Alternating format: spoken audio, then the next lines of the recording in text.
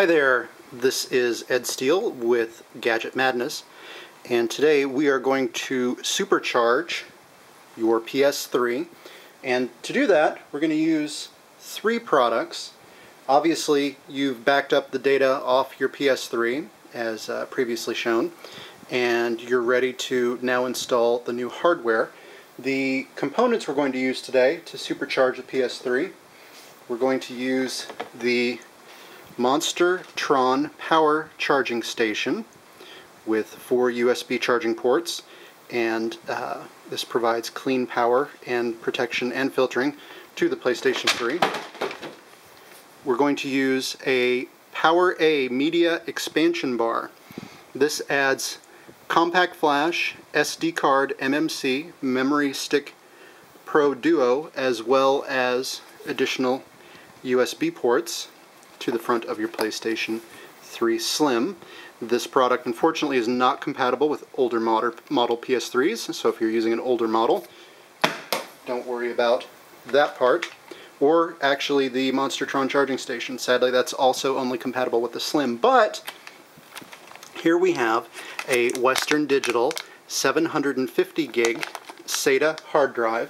This is a 9.5 millimeter, not the 12 millimeter, which won't fit in the drive bay of the PlayStation 3, Slim or original. It's 5400 RPM for heat. Anything faster, you're going to possibly run into heat issues. It's better just to use what Sony recommends, we think, which is 5400 RPM. It's a 2.5-inch SATA, not PETA drive, and this is a SATA 150 1.5 gigabytes per second drive, because PlayStation 3 does not make use of the 3.0 or the 6.0 gigabytes per second of the newer drives. So let's just take a look at this pretty drive. These are not terribly expensive right now on Amazon, so I'm not going to throw the drive though. Set it down carefully. Okay, first thing, you want to get your old drive out of your PlayStation 3 Slim. On the back here, you'll notice there's a little flip cover. You can get your thumbnail under here very easily. Lifts right up. There is a single screw. Be very careful that you don't over torque. Use some eyeglass or similar small screwdriver, because you really don't want to strip this screw either taking it out or putting it in. Do not use power tools, for heaven's sake. Okay, so that's out. Now on the front, there's this little bay here. Cover pops right off, and there's a latch where your drive is located. So we're going to lift that latch up and just pull, and the 120 gig drive that was in here comes right out. If I could find my... there we go. That's what I was looking for. Clean some of the dust off of that.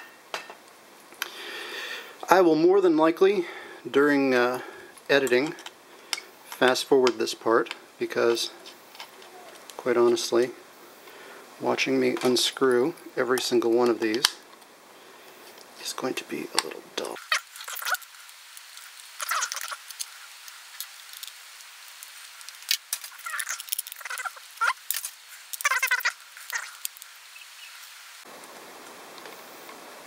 Okay, we're back to regular motion. Here is our old drive. This simply slides right out. There we go. Lifts right out. Obviously I knew that. I was just trying to slide it out. Okay, here's our new drive, 750 gig. Slide this one right back in. And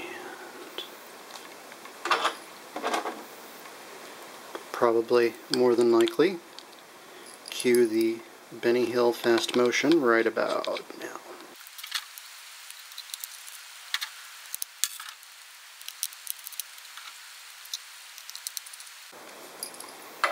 and back to regular speed. Our drive is ready to go in.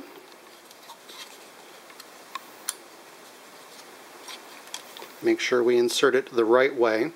Right now the PlayStation 3 is on its side upside down. So here's the bottom, here's the top, here's the Blu-ray drive slot. You want the label facing you, and then in you go. Put the latch down, and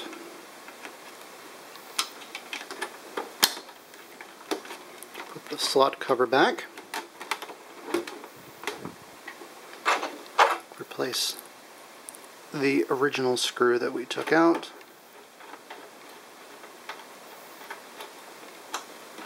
And close the little flap. In the process here, I'm going to use the compressed air. Compressed air is optional. Just like to keep it nice and shiny.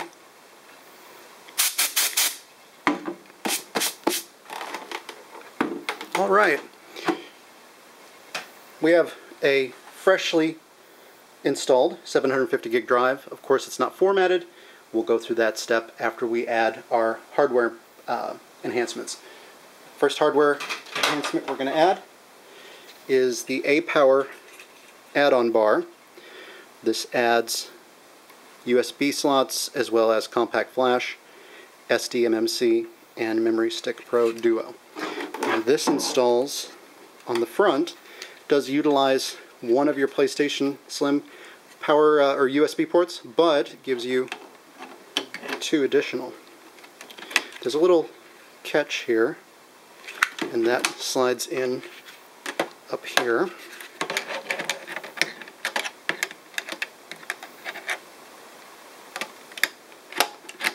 And then we plug in to the second USB port, and voila.